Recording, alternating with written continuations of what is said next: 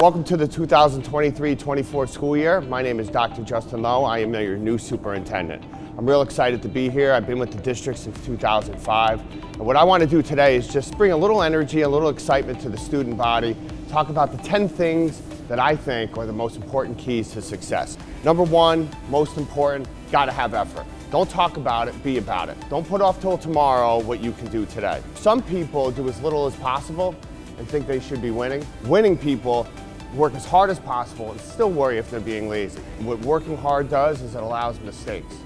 If you work as hard as possible, people are always willing to give you a second chance.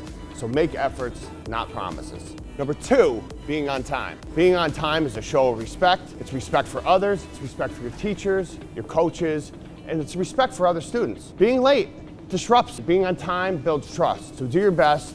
It's a good habit, and it's one of the most important job readiness skills that you'll ever have. 3, trust.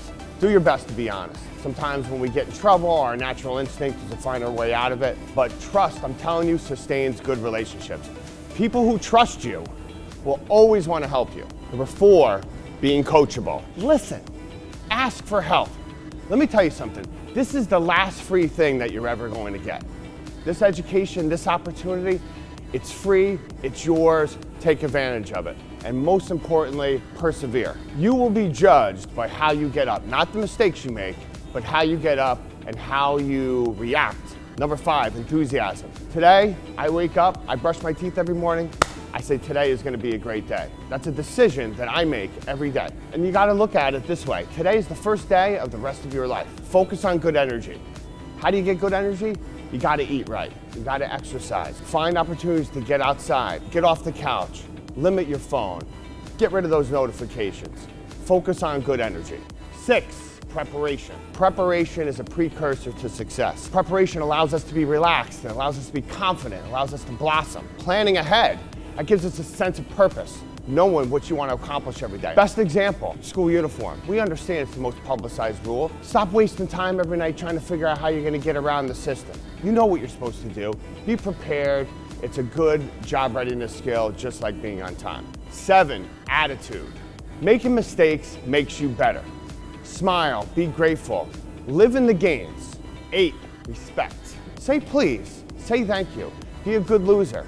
You'll always get another chance. Learn to say I'm sorry. Saying I'm sorry will get you out of a lot of jams in life, not just in school, but at home. That is a sign of respect. 9, compatibility.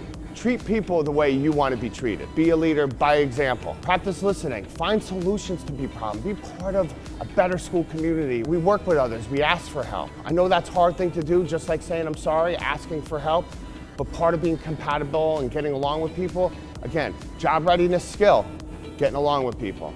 And 10, passion. The goal in American life is to do whatever it takes to be the best at what you're good at. You gotta find what you like, or what you think you might like, or what you think you might be good at, and then do everything you can to be the best you can at that thing, whether it's education, whether it's reading, whether it's practice, getting extra training, going to school. You do whatever it takes to be the best that you can be at what you want to be. So I appreciate you giving me time today. I'm so excited to be your superintendent. I'm going to get around to the schools. I look forward over the course of the year to really paying you visits. I wish you all the success in the world.